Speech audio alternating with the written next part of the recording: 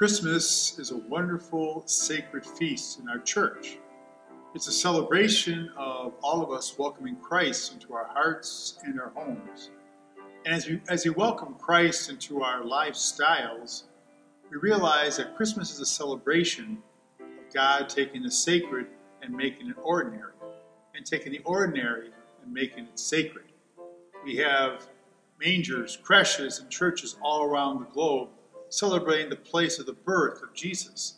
A simple creche, manger, winds up being a sacred place for the birth of the Son of God, the Word made flesh. We who are Catholics celebrate the presence, the real presence of Christ's body and blood at every liturgy.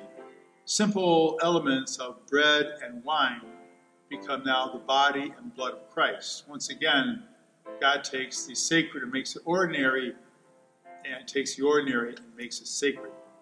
One theologian of our church said very well that God became man that man may become God.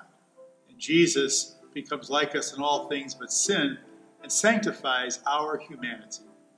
As we celebrate this Christmas season and the beginning of a new year, I encourage all of you to invite the sacred into the ordinary times of our lives, to say a prayer for the simple little things that happen to us each and every day, to pray our calendars, our schedules, and to invite God into the simple exchanges, the simple tasks that we have each and every day.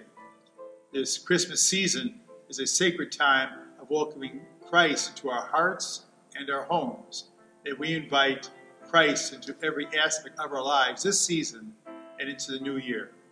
I'm Father Ed Falkowski, pastor of Lady Wayside Parish, and I wish each of you a happy and blessed and Merry Christmas.